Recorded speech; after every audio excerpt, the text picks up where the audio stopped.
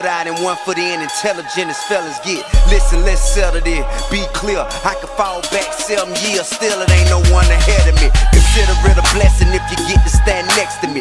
5-star general, OG veteran, cake like.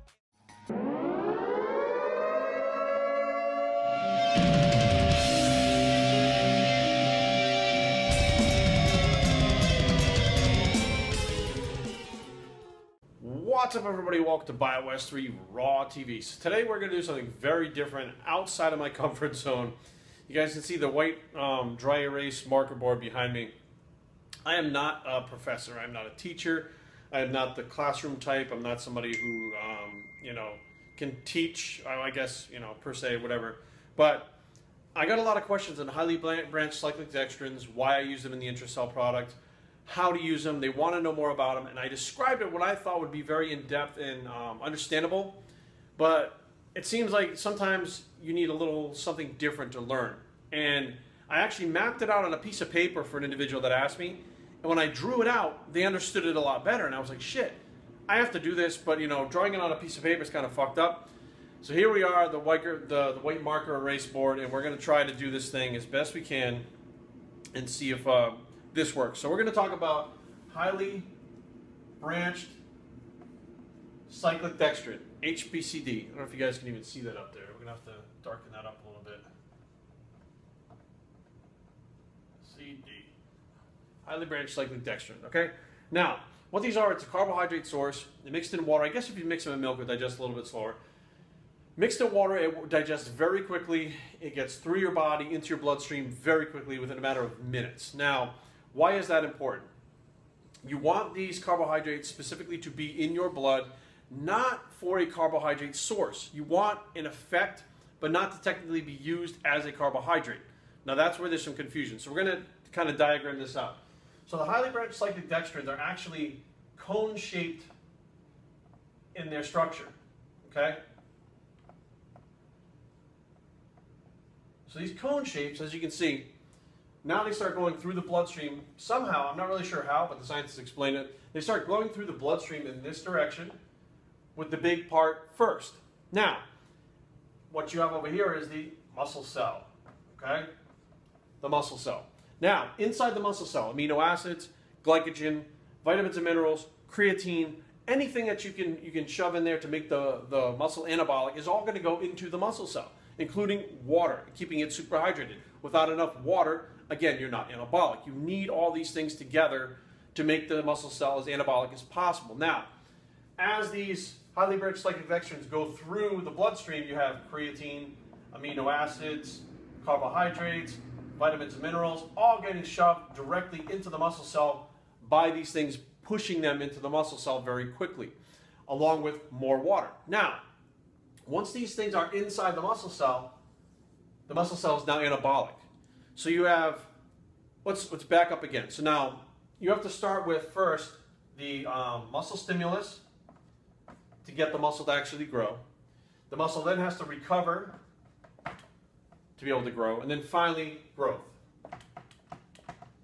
Okay, that's the process. If that doesn't take place, growth will not fucking take place. You have to have the muscle stimulus in the gym, recovery afterwards, and growth. This process right here increases recovery. You recover faster.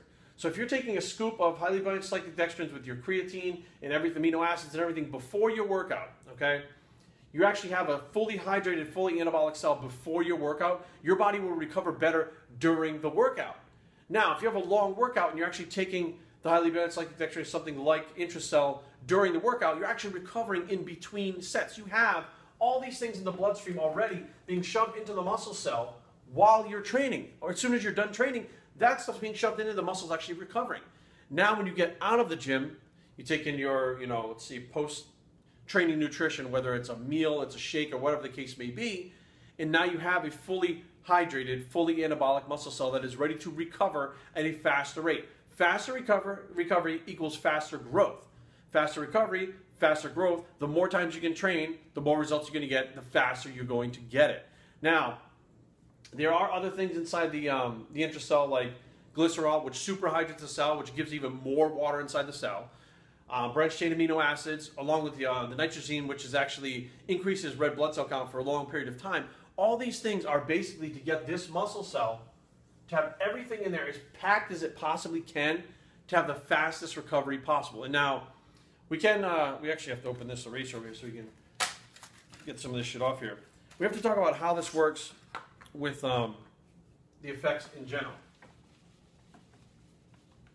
Now, you have the highly branched cyclic dextrins, which essentially are the cone-shaped molecules, correct? Now, what we want these things to do, these cone shapes, is to actually work like insulin, but not be insulin, if that makes any sense. Raising your insulin levels can actually be bad, and they've said mortality rates in general, you're going to live a shorter lifespan if your insulin levels are high. You don't want to spike your insulin like they used to do back in the day and have a blood sugar drop. You don't want to do these things. So if you can use something that would work like insulin, which these molecules shuttle all the amino acids, all this stuff into the muscle cell over here, like insulin, but not hormonal. It's not insulin, it doesn't use insulin. So now what's happening is you're not using, let's say you take 5 grams of highly branched cyclic dextrins, or 10 grams, or 20 grams, okay? Obviously, the more of this you take, the more of these there are going to be. The more of these there are going to be, the more of these amino acids, carbohydrates, vitamins, minerals, etc., get into the muscle cells. So you can actually get a small effect from taking 5 grams of highly branched cyclic dextrin, a bigger effect from taking 10 grams, an even bigger effect from taking 20 grams, but it's not necessarily the carbohydrates that we're looking to use as an energy source. We want them to get the effect. We want these little guys right here in the bloodstream, not for energy. We want these guys in the bloodstream to move all these things into the muscle cell itself to get the body to recover faster.